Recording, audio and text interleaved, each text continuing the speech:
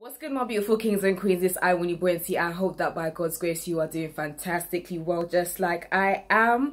As you can see via my background, it's looking a little bit different. I am back in gloomy London City. However, we stay smiling no matter the weather, and we try to keep our energy levels as positive as possible. Now, in today's video, I'm not going to be discussing about the usual New Year's resolutions and what you should or what you shouldn't be doing in your new year, but rather I'm going to be talking about something called a happy jar.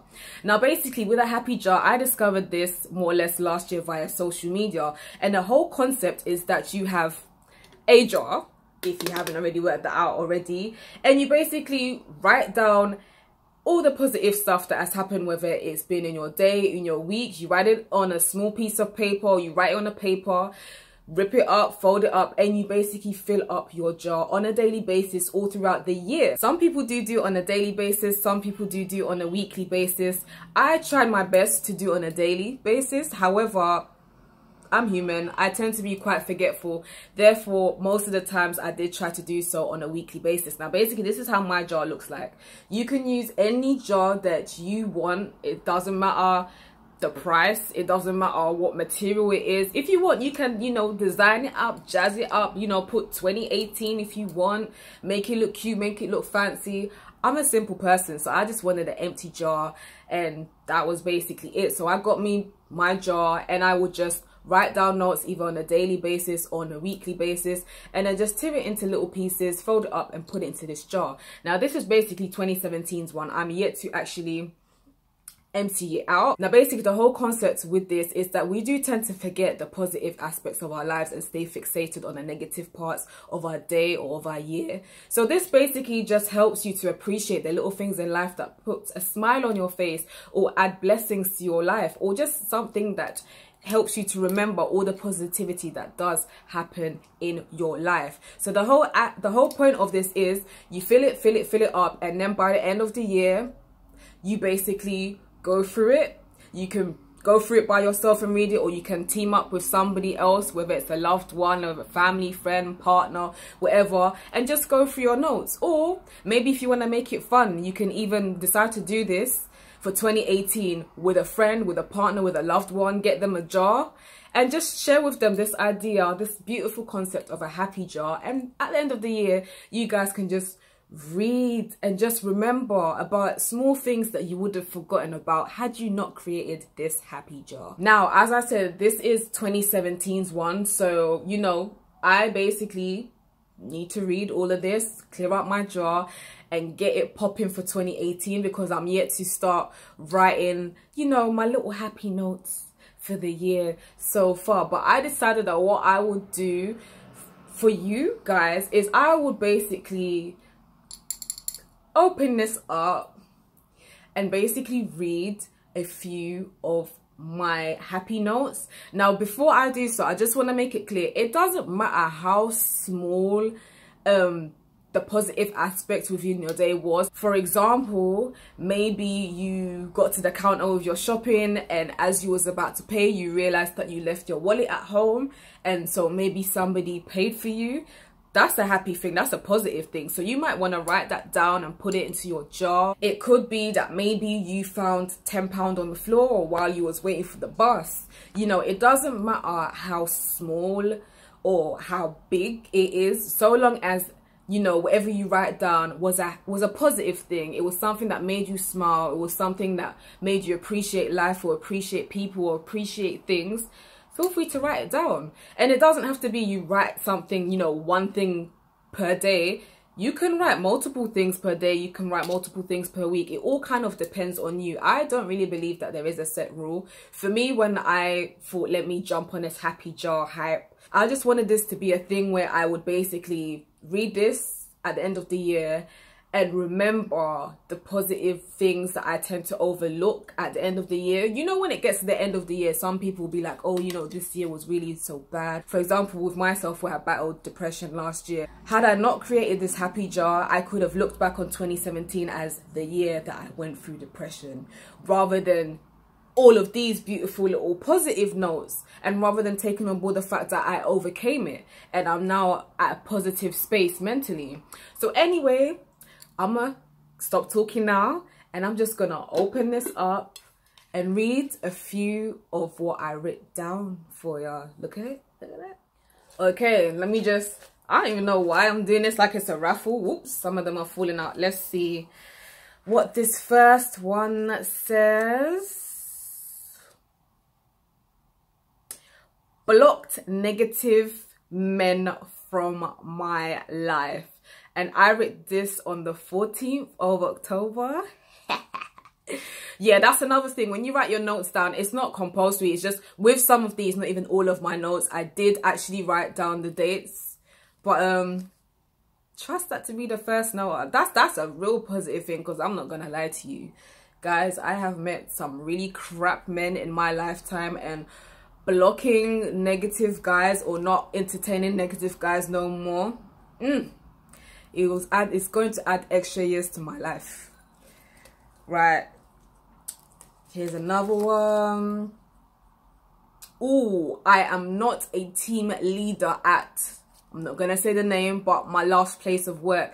Basically what happened with that was, I basically had a job a couple months ago that I didn't particularly care for. I just literally got it because I needed to pay my bills, and upon being hired, the manager thought it would be a great idea to just enroll me onto a team leader course. And at the time, to some people will be like, oh yeah, that's extra money, like you should be happy and stuff. But I didn't give a shit for the job, so I didn't want the extra pressure. So when I discovered that actually upon completing the course, everybody else basically completed the course, so essentially I wasn't that special to the manager, I wasn't gonna be a team leader, I was over the moon, because I just wanted to make my coins and come home and focus on what I actually give a shit about. Okay, I'm gonna read out like another two. Hopefully you guys get the point. All of my equipment for YouTube has arrived. I was really chuffed about that, to be honest, because you know, yeah, this was at a time when I was actually quite broke, but I decided that I was going to buy basically a light kit. Is that what you call it? A light kit. So basically various types of lights to basically help light my video up when I want to film and maybe there's not natural light around. I was really chuffed about that. And I also bought a tripod for my camera. I say camera, but guys, you lot do know that I'm using my S8 to film. I remember I was tweeting about this the other day and people were like, what? From day one, I've always used my phone to film. Even early last year, I was using my S5 to film. I've got an S8 now, so this is what I use. I literally believe that if you want to do something like how I wanted to create a YouTube channel, you basically start off by using what you already have. And I have a mobile phone, so why not? Maybe in due time I will upgrade to a fancy camera, but for the meantime, I'm using my S8. I'm gonna like this is some type of raffle, like you're gonna win something. Okay. Rebranded my YouTube and blog. Locks and life is now the focus.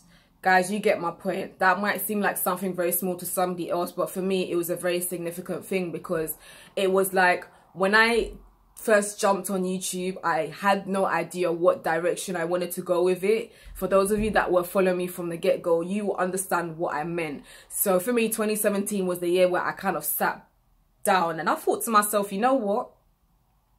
I don't really want this to just be a hobby, because I'm not gonna lie, I wasn't really taking this YouTube and blogging thing seriously until maybe a couple months ago. I thought, you know what, like I really enjoy doing this. You know, I come from a media background and being able to do this in my spare time is such a blessing. So I had to sit down and think to myself, what do I want my blog and what do I want my channel to be predominantly about? So obviously I eventually came up with locks and life. And the reason why I came up with locks and life is because so many things come under life.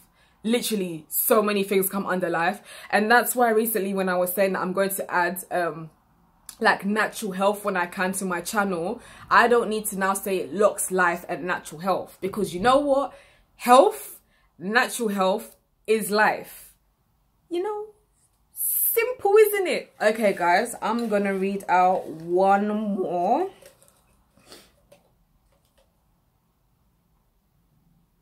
I can afford to give my parents contribution money now, and I put a smiley face on that.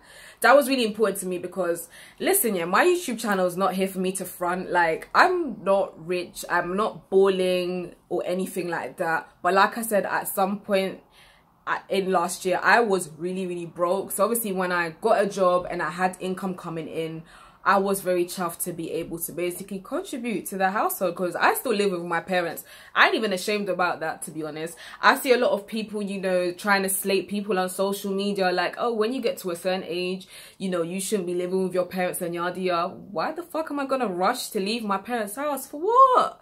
For what? Where's the rush? There's no need for me to rush. Like, I live at my parents' house. They don't smother me. I have the freedom to do what I want. And obviously, naturally, when I have money, I feel like it is my duty to help to contribute in various ways that I can. So I wrote that down because for me, that was something that was positive to me, and it meant a lot that I was now able to do so.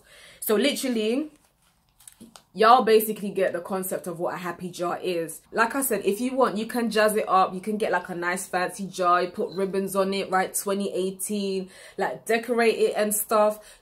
Do it up however you wish. I'm just such a simple person, I cannot be bothered. But I totally understand that with some people, once you design it and you put effort into it, you feel more inclined to actually take it seriously and make sure that you fill it up with positive notes every single time that you can. But literally, that is what a happy jar is. So now that I've told you about a happy jar, I would really, you know, advise for you to give this a try, because I feel like it's a way for you to appreciate life more, appreciate your blessings, no matter how small your blessings are. And not only that, it also reminds you that no matter how bad you think your day or your week or your month or your year has been, there's also been a lot of positives that you may be overlooking.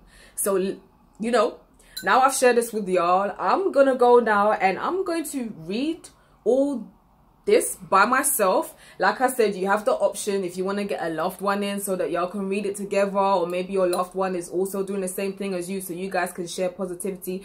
That's beautiful. But I'm gonna read it, I'm gonna empty it out, and then I'm gonna, you know, start filling it up for the year ahead, because I know for a fact 2018 is going to be an incredible year for myself and for you too. But yeah, until my next video, guys, I'm gonna love you and leave you. But if you haven't subscribed, please do subscribe right now, because we're going in this year. Like, we are going in. So please subscribe. Until my next video, take care. See ya.